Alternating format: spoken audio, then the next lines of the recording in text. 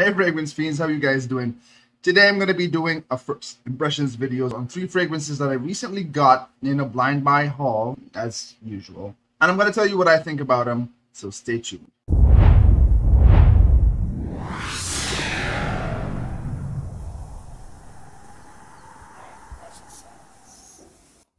The first one I'm going to be talking about today is this one right here, Encre Noire à l'Extrême. Now this one has been hyped to death, and I don't do an unboxing in this video for these because, as you can see, they are testers. Yes, all of the fragrances I got today were testers. So this one right here has been described as a vetiver bomb, a vetiver dark inky fragrance with a touch of sweetness compared to the original Encre Noire, which I'm also going to review today.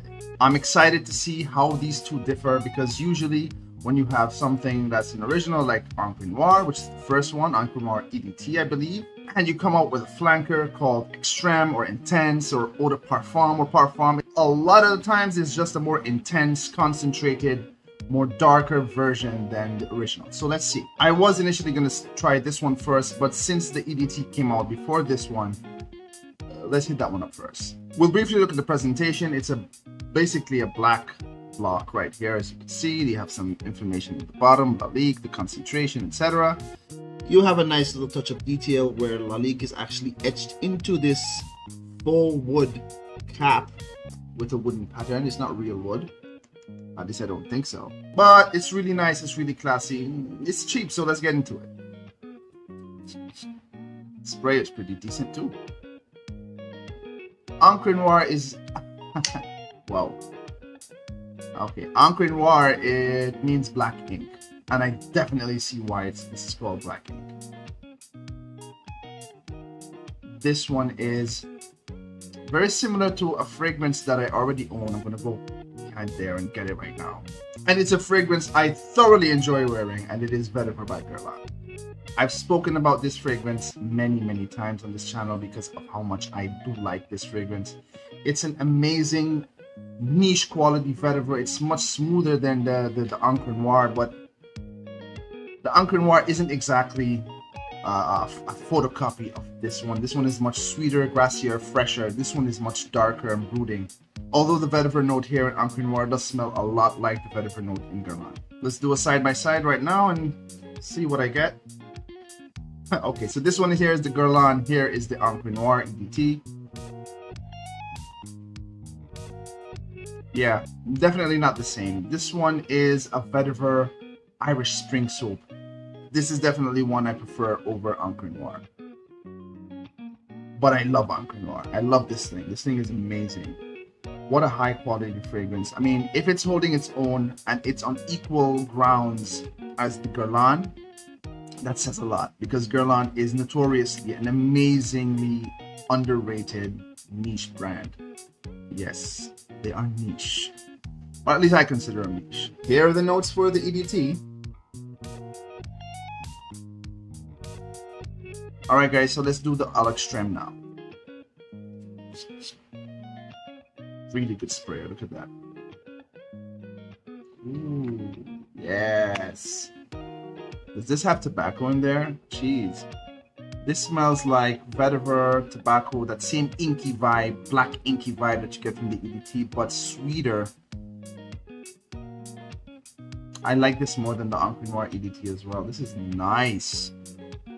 This is definitely one that you want to wear on a special occasion, in a cool evening setting, where you're wearing maybe a black shirt. I'm imagining a black shirt with a black blazer on top and a black pants. No tie, because it's a semi-formal event.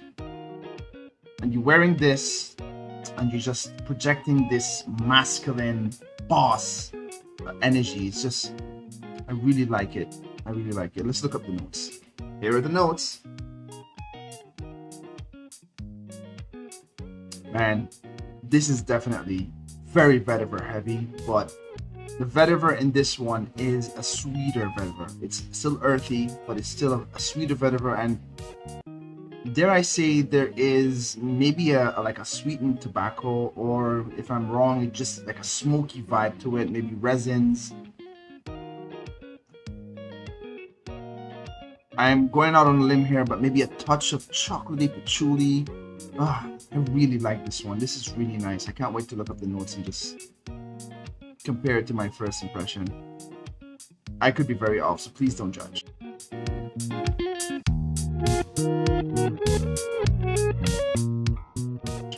All in all, I really like this, and let's look at the presentation very briefly. It's the same cubic bottle as with the Encre Noire EDT, but this one has only half of it matte, and the other half can show you the liquid inside. It's also the same cap as the original, the same faux wood cap with Lalique etched right into it like here. Alright, so Lalique's out of the way. The other fragrance I'm going to be giving you my first impressions on today is this one by Franck Olivier, and it's Eau Vanille.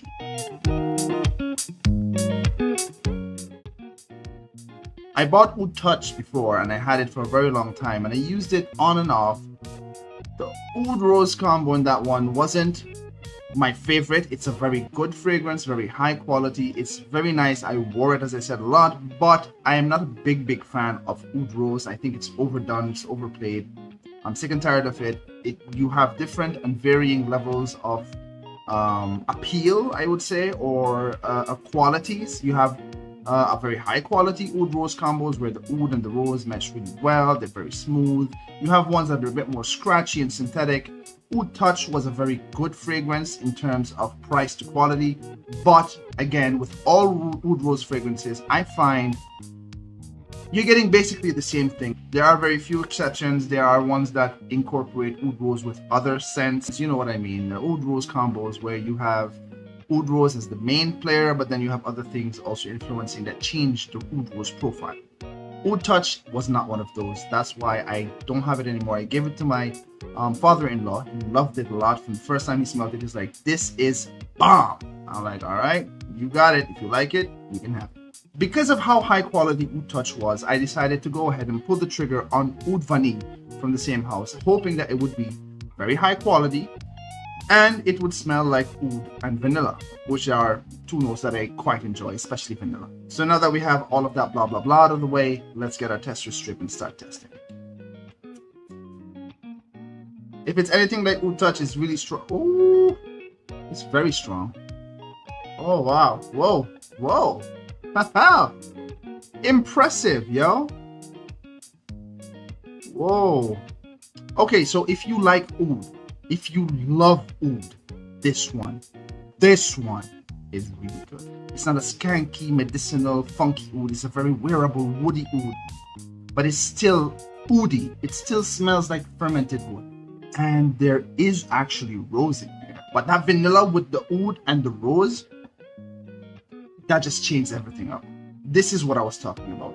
I would add this to the list of Oud Rose fragrances with another note in there that makes it smell amazing. I might be wrong. There might not be rose in here, and it is strong. The projection on this, as soon as I sprayed it and I started to wave it around, I couldn't even finish my sentence and it was already hitting me in my face. It smells very strong. All right, so here are the notes. Hope that oud and rose are in there so that I'm not totally off. But yeah, those fragrances, all three of them are absolutely amazing. I enjoyed them very much. At least the first impressions are really good. I would suggest you buy them. You can, if you have the money, the disposable income, buy them. They're not very expensive. I think it's like $18 to $25 each. You can get them on Fragrance Buy. You can get them on FragranceNet and Fragrance X. I got mine on Fragrance Buy because they had the cheapest prices at the time. Thank you for watching. I'm Hannibal, this is Magnificence. Like, comment, and follow. Share if you're on Instagram. Like, comment, subscribe. Hit that notification button if you're on YouTube. And peace!